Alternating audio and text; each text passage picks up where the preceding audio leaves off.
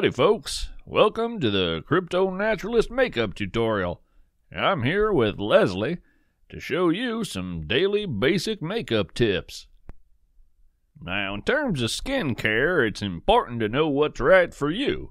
Leslie's using a light BB cream. BB I believe stands for Beauty Balm or Blemish Balm.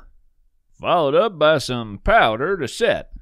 Leslie uses bare minerals to signal to rocks that she's a friend. Next we have some mascara to dissuade predators that only eat eyelashes. And we're on to eyeshadow. Using bright colors is a tried and true method to tell those in the environment that you're toxic or possibly venomous. Emphasizing the eye is also a way to tell the environment that you're paying attention, which is just common politeness. When applying eyeshadow, it's important to follow the contour of the eye. Contouring, not to be confused with condoring, in which you use makeup to look like a giant vulture. Purple is a traditional color of royalty, which will signal to monarchical creatures that you're a person of importance.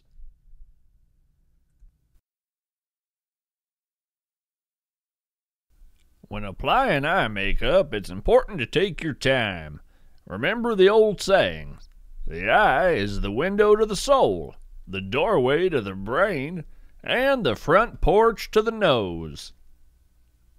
Eyeliner's nice because, well, just really makes the eyes pop.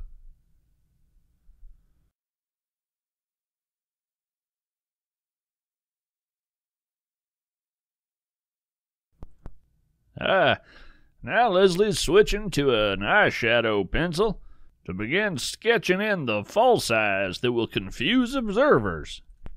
A cluster pattern is always a good idea when using false eyes. After all, spiders use a cluster pattern, and I know when I think of spiders, the first thing I think is role model. An eyeliner marker for detailed work.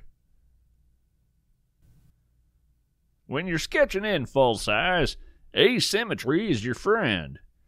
It can signal that, well, you're a creature that doesn't observe the typical bilateral symmetry of this world, or even suggest that you are, in reality, a swarm of creatures.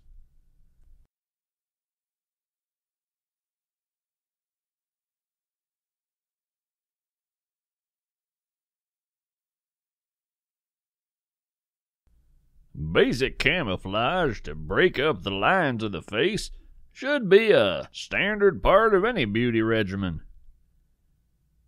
Here, Leslie is applying the camouflage technique of cheetahs and leopards to help conceal her position when she's out on the savannah. In terms of camouflage, often less is more. Notice the subtlety and restraint in Leslie's technique. Makeup is, among other things, a tool of communication. Think about what it is you're trying to communicate, whether that's professionalism, self-confidence, acute toxicity, or even cosmic horror. When planning out your false eyes for the day, consider a large round eye of this fashion. This suggests a cephalopod, like a giant squid or an octopus. This is a particularly effective tool for dissuading predators, as many cephalopods are masters of disguise. And it will be perfectly believable that you're simply an octopus disguised as a human. This is particularly effective against bears who, of course, remember their long war with octopus kind.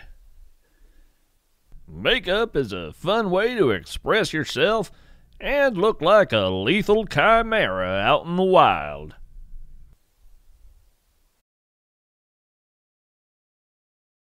And we finish with a bright purple lipstick because, well, it's cute.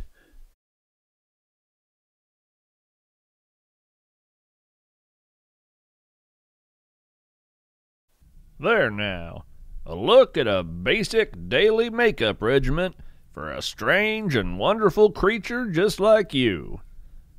Leslie's ready to go out and face the wild.